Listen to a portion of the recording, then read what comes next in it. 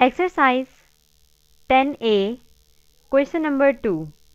Question number 2 का part A हमारे पास कुछ इस तरह से है कि 25 cents, 8 cents, 80 cents.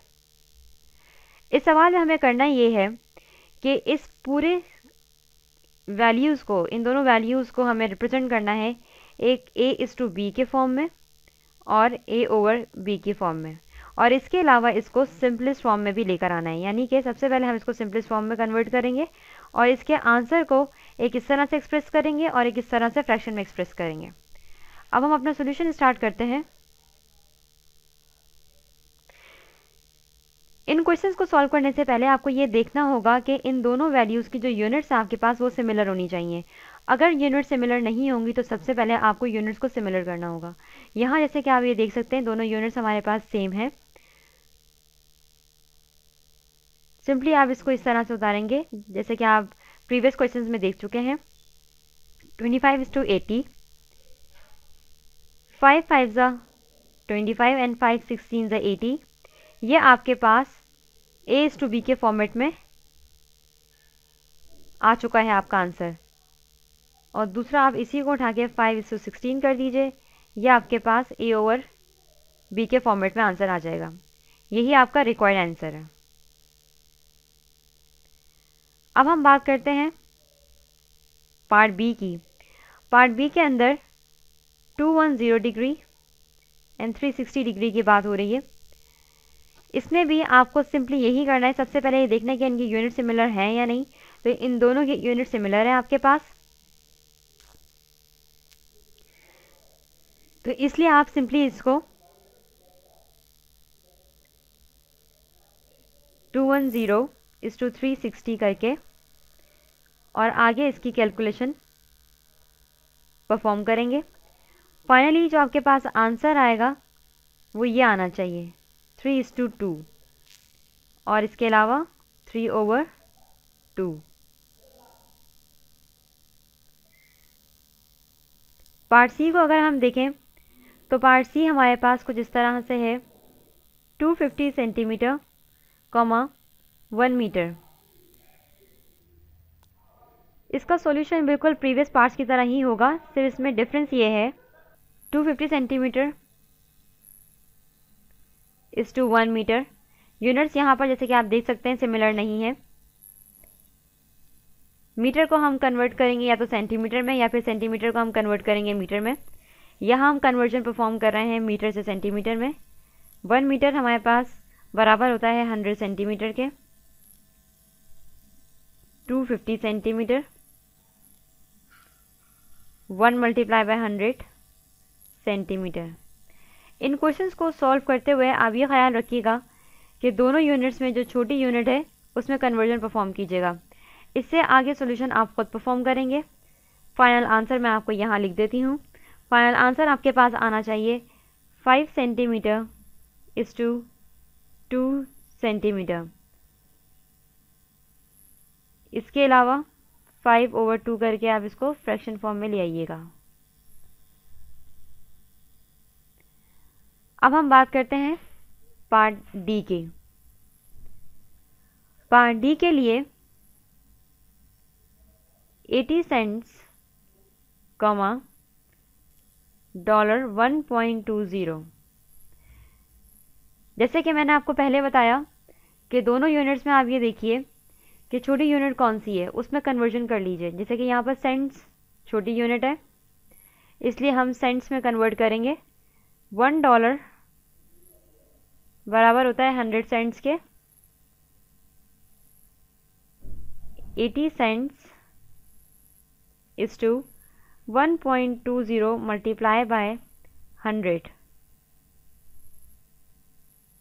Cents. 80 is to 1.20 multiplied by 100 will be equal to 120 cents। इससे आगे कैलकुलेशन आप खुद परफॉर्म करेंगे। जो फाइनल आंसर आएगा आपके पास वो आएगा 2:3।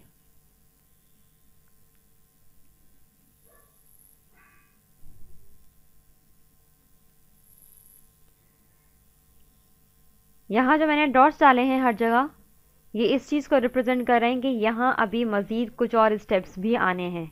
वो स्टेप्स आप खुद सॉल्व करेंगे। अगर आपको हिंट चाहिए या किसी भी किस्म की गाइडेंस चाहिए तो आप question number 1 exercise plan A की वीडियोस को रेफ़र कर सकते हैं।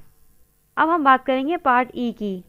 पार्ट ई में हमारे पास 1 किलोग्राम, 250 ग्राम और 3 किलोग्राम गिवन है। Kilogram, gram and gram, kilogram. जैसे कि मैंने आपको पहले बताया कि हम सबसे स्मॉलेस्ट यूनिट में कन्वर्जन परफॉर्म करते हैं, इसलिए हम किलोग्राम से ग्राम में जाएंगे और हम ये जानते हैं कि 1 किलोग्राम बराबर होता है 1000 ग्राम के। तो सिंपली हम यहाँ पर ग्राम में कन्वर्जन परफॉर्म करेंगे। 1 kg 1000 ग्राम प्लस कीजिए 250 ग्राम, यहाँ 3 multiply by 1000 gram. 1000 plus 250 1250 gram and 3000 ग्राम। यहाँ से आगे कैलकुलेशन आप खुद परफॉर्म करेंगे। फाइनली मैं यहाँ पर आंसर लिख देती हूँ कि आंसर क्या आएगा आपके पास। आंसर आएगा आपके पास 5:12 या फिर ये। फाइनल पार्ट है हमारा part F. 3 minutes 30 seconds, 1 our. सबसे स्मॉलेस्ट यूनिट यहाँ हमारे पास सेकेंड की है, जैसे कि हम जानते हैं कि 1 minute is equals to 60 seconds और 1 our is equals to 60 multiply by 60 seconds. अब यहाँ आपने कन्वर्जन परफॉर्म करनी है।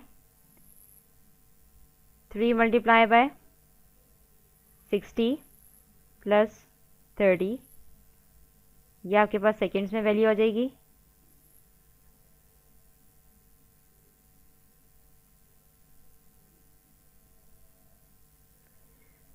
वन 180, यह हमने 3 मिनट को कन्वर्ट किया है।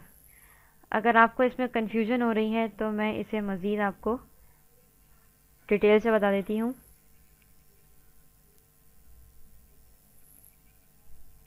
यहाँ मैंने थोड़ी डायरेक्ट स्टेपिंग इन्वॉल्व कर दी थी, लेकिन मैं इसे आपको दोबारा से बता रही हूँ स्टेप बाय स्टेप परफॉर्म करके। ये 3 मिनट है। 3 को आप मल्टीप्लाई कीजिए 60 से। इसके बाद ये जो 30 सेकेंड है इसको यहाँ ऐड कर दीजिए। 1 आवर है, 60 सेकेंड मल्टीप्लाई बाय 60 सेकेंड कर दीजिए। 180 सेकेंड्स प्लस 30 सेकेंड्स, शुरू कर दीजिए इसको seconds. 180 plus 30 210 seconds. 3600 seconds. Simply यहाँ पर आप कैलकुलेशन परफॉर्म कीजिए। 3 7s are 21, 3 1s are 3, 3 2s are 6 and 0।